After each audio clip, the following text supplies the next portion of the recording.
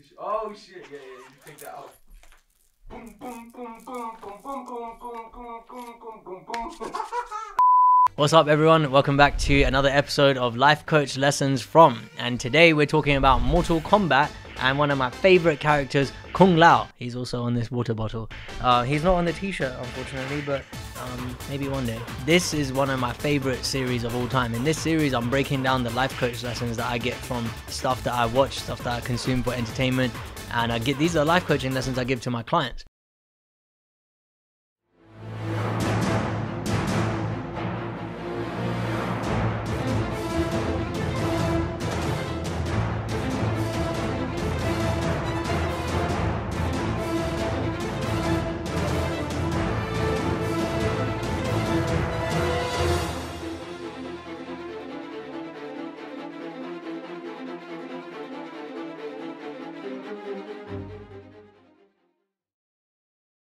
Now, Kung Lao in Mortal Kombat, he's the descendant of a great fighter generations ago that was called the Great Kung Lao. And now this Kung Lao that we see in Mortal Kombat these days, he's his descendant, right? And something that I noticed with Kung Lao is he's got a lot of ego. He's very determined to try and prove himself, because Liu Kang, his Shaolin brother, is chosen as Earthrealm's defender, right? You know, one of Earth's greatest warriors. And Kung Lao's like, nah man, I can do it too, I can do it too. And he keeps proving time and time again that this is why they chose Liu Kang. You know, there's parts in the story where, you know, he has this hat that he throws at people and it can cut them or whatever. He's got some great skills as a fighter. But there's just so many times where he's trying to prove something. And the funny thing is, he wants the recognition from the outside world, but all he's trying to do is get his own recognition. He's trying to prove to himself that, hey, I'm as good as Liu Kang. I could beat Shao Kahn. I could beat Shang Tsung. I could beat these people. He goes up against Shao Kahn and he gets killed. You know, like, I'm not going to go too much into the story, but he gets brought back by a sorcerer, and he's, you know, they're called revenants at this time, like dead versions of their previous selves, right? So something that I noticed with Kung Lao is like, when his dead version comes back, he's even more spiteful than before. In the beginning, you know, before he died, he was cool, like, you know, he's a bit of ego.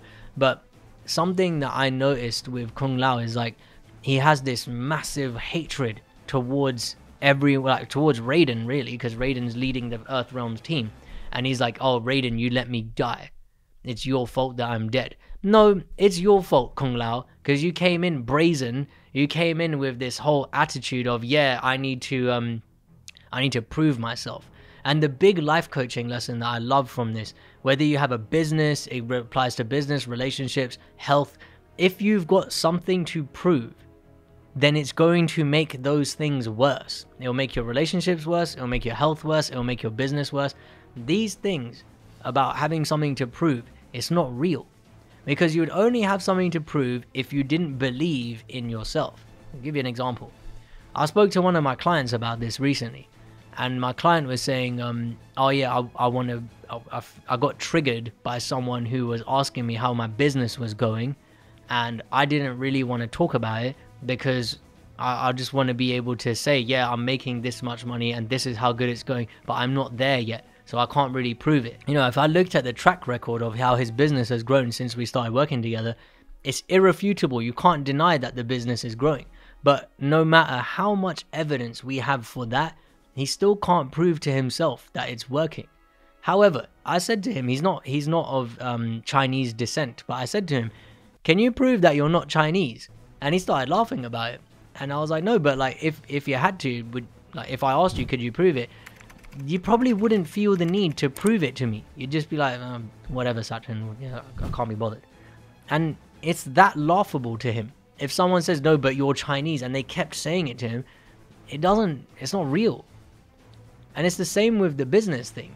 You don't need to prove that it's working. You don't need to prove to anyone, and you don't need to, if you really can see in yourself, oh yeah, this is going, if I look at the results, it's going well. Now, if you did your ancestry test results and you looked at it and they said the results are inconclusive, you might actually be Chinese, he wouldn't give a shit. He told me, I'd brush it off. Okay, yeah, maybe your test systems are broken.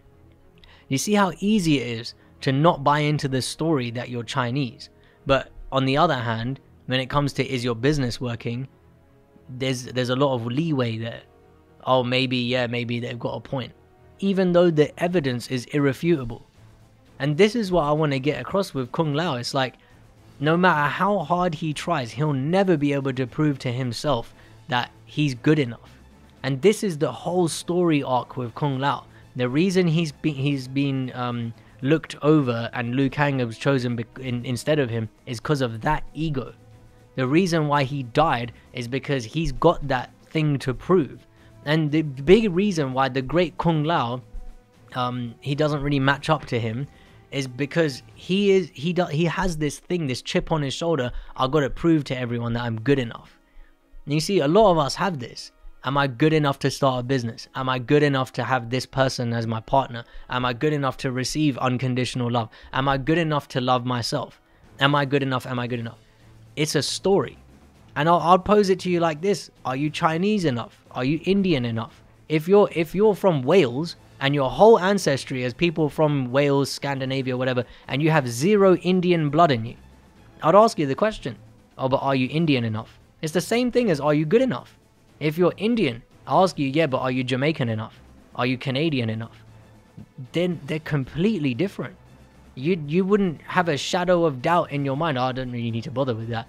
It's the same thing as are you good enough? Good enough is not a prerequisite in anything. You don't need it. It's just made up. But we give it power. Just like Kung Lao. He gives this story about himself a lot of power. Oh, I need to prove that I'm worthy. Worthiness is a made up concept too. It doesn't have to be real for you. So this whole thing, the reason why Kung Lao has this downfall is because he's choosing to believe in something that's completely made up and bullshit. It's like if if someone said, but are you Chinese enough? Whether you're Chinese or not, it's not gonna get in the way of you brushing your teeth, walking the dog, or getting changed in the morning. It's the same thing as being good enough. It doesn't have any impact in your life unless you believe it does. Then it will start fucking with you. Anyway, we'll probably talk about Kung Lao at another point in time because he's involved in a lot of the story that we're going to talk about. But that's what I want you to get from today's conversation. Are you believing in this bullshit about are you good enough? Are you giving it power? Because it is just a thought. And thought is ever changing in the moment. And it's temporary and fleeting. It's like breathing, yeah? The molecules of oxygen I breathed in just left. But if I hold my breath, I'm going to get very uncomfortable. It's the same thing with thought. Thought comes in and it goes out. But if I hold on to it, I get very uncomfortable. Great example with Kung Lao. He got so uncomfortable with that thought, caused his death. Alright, anyway, that's enough for today. Hope you've enjoyed the video. I'll see you in the next one. Peace.